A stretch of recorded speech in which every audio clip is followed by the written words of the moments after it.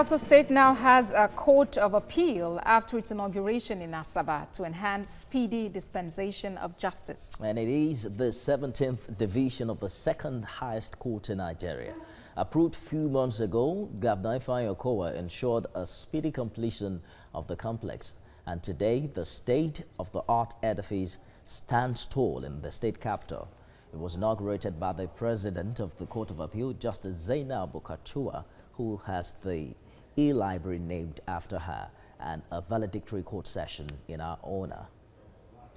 It is our hope and prayer that after this commissioning, it will be possible for us to continue to operate on a very peaceful and conducive atmosphere and to do our duty to all and sundry without fear of favor, affection or ill will, and in accordance with our oath of office.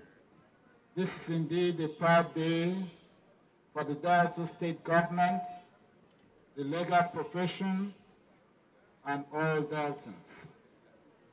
When I think of the excitement in the voices of many of our eminent jurists and distinguished legal practitioners as they accepted our invitation to grace this occasion, it dawned on me how much the establishment of this court means to them.